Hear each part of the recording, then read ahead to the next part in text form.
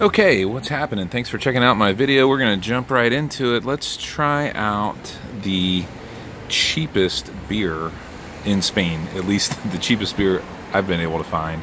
So it's really kind of funny over here. Let me set the scene here real quick too. Got a couple of cats napping in the background. Just a little rental that I picked up here, staying here for about a week or so in downtown Barcelona. It's pretty cool. Very affordable as well. So I just found buying beer over here, even in the grocery stores. This was 24 cents in euros. Pardon me, it's a little bit loud out here, but so that's like maybe 30 cents. And just at the grocery store, you can just buy beers just individually. Just rip open 12 packs or whatever and just buy them individually. Buy 4 beers, buy 8 beers, buy 7, whatever. And you can kind of buy them by the 6-pack or whatever too, but you really don't get a big discount. So it's just kind of a little bit different and funny. I have not seen this in any of the convenience stores or the supermarkets for sale individually, but your typical decent beer here is about 60, 70, or 80 cents in euros, so roughly $1. Again, even just buying them individually. So this is the cheapest one I've seen at any of the stores. Let's try it out. I guess you say that's El Aguila Negra, Cerveza Tipo Pilsner. So I'm imagining it's a Pilsner of some sort. I do see beer, German, Cerveza, Spanish. I'm sure that just means beer in other languages. Yeah, let's give it a shot here. Definitely looks like a Pilsner. Very light and golden in color.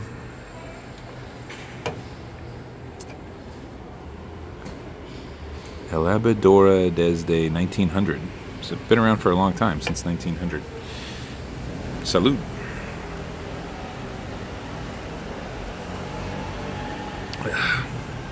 Oh. Yeah.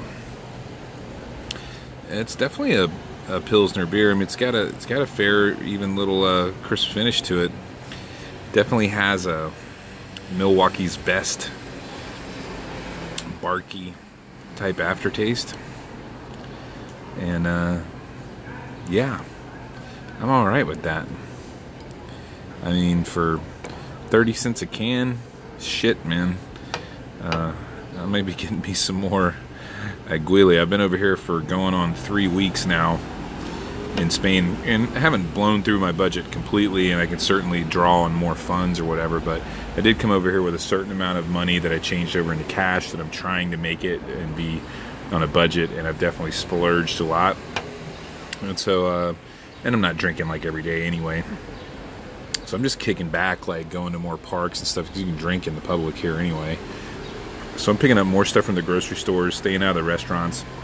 I think that's also a fun way to find out more about a place anyways, when you're visiting it, to do stuff like that. So yeah, I'm kind of going on the cheap, rolling with the Aguila Negra. But yeah, I'm gonna get back to this.